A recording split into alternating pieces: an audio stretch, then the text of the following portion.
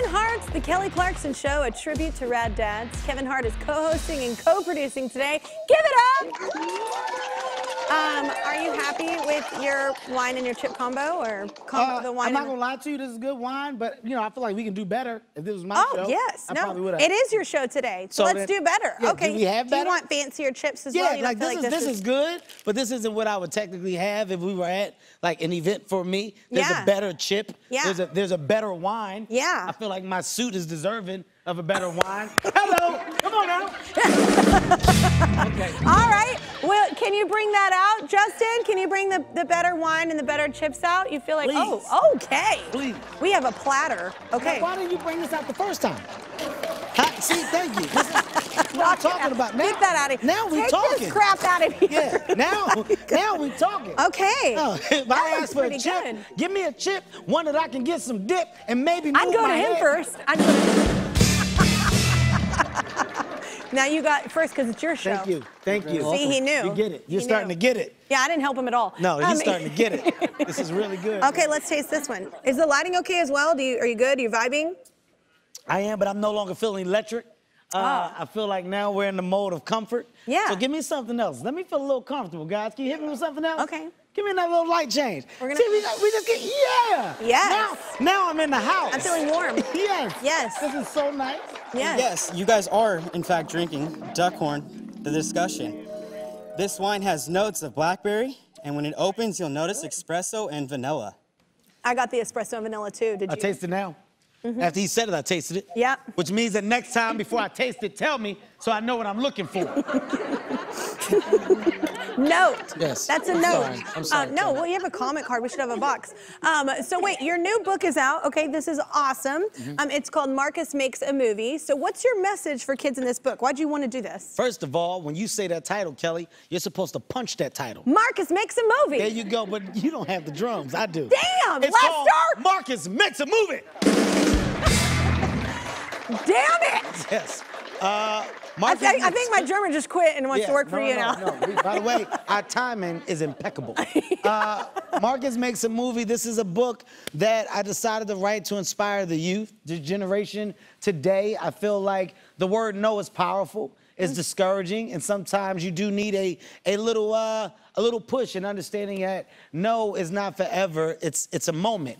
And this is the book of a guy, a young kid, that heard the word no and didn't want to accept it. And he wanted to create his opportunity, which is what life is about. It's about creating and making opportunities, making the best of them, and having the ambition, the drive to do it, stay with it, ultimately succeed for whatever that level of success is. In this case, it was about making his dream movie that he was told he couldn't do because he had no money, he had no cameras, and he found a way to do it without having those assets, but by just having the help of some friends, ambition, and ultimately a dream. And the dream comes true. But it's a nice journey. It's a good journey, and I want kids to understand that's what life is. Life is a journey worth living and embracing. You know why? Because at the end of it, we all get to look back at our story. And Marcus' story, it's amazing. Wow, did I sum that up? Hit me with it. Yes. Yes. That was awesome. I feel inspired, Crushing this. first of all, right now. I'm crushing. What was your experience like? I don't know. Did you ever were you ever told no about something and then you feel like you pushed through anyway, that you could do it? Somebody told you can't do something and you did? Well, Kelly, first and foremost, let me take the time to echo what you just said. Okay. Because Kelly, it was a great question, Okay. right? I was told no. Okay. We all were told no's at some point in time, Kelly. But here's the thing, my no's ultimately became my drive and want toward my yes, right? I was told that I wasn't funny. I was told that I wasn't gonna make it. I was told you that? Several. I was told that my movies would never show overseas and do business overseas. I was told the likelihood of me being a movie star was not likely. I was told everything that is the complete opposite of what I now am. And here's the thing, when I was told that, I didn't get angry, I didn't get mad, I just used it as personal fire for myself because I believed in a certain thing that I felt I had. You are Marcus. I am Marcus. Marcus comes from me. It comes from my life and my story. We just did it in a way to where kids will be able to identify with it as well. Yeah. But the word no, once again, is temporary. It's not forever, man. And that's the biggest thing that I want this young generation to truly understand. I love that. Dream big. Do you want to read the toss? Because it's your show today. I can read the toss? Yeah. Guys, listen to me. Marcus Makes a Movie is available now wherever you buy books. I repeat, Marcus Makes a Movie is available now wherever you buy books. Hit me with it one time. Yeah! If that was a book, you would have bought it.